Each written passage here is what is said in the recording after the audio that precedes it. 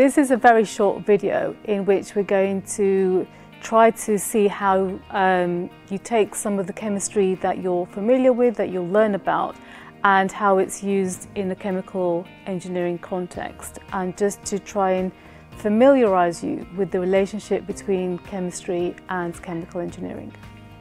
During your A-level studies or equivalent, you have no doubt come across the concept of pH, which enables us to establish a value for hydrogen ions and hydroxide ions, and subsequently test acidity or alkalinity of a solution, and also determine concentrations of these solutions by knowing one and perhaps not the other.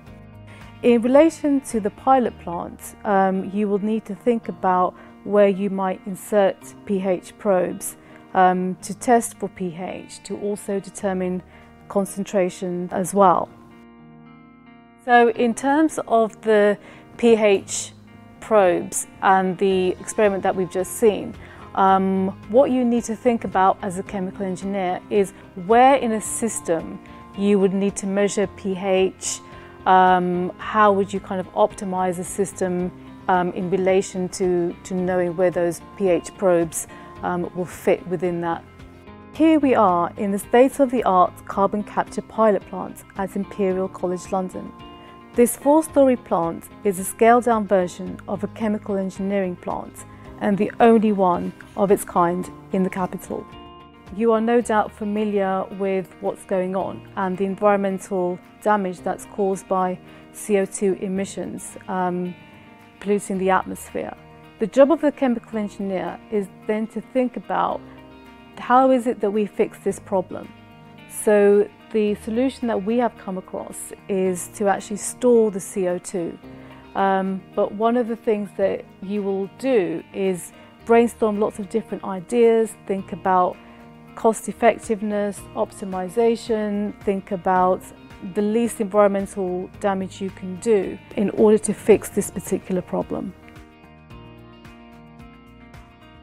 The pilot plant is based on the chemistry of CO2 emissions and has been engineered to mitigate the environmental impact by storing the CO2.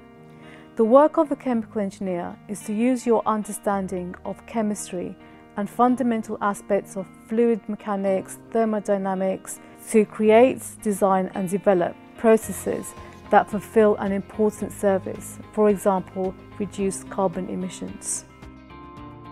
The reaction itself takes place in this reactor.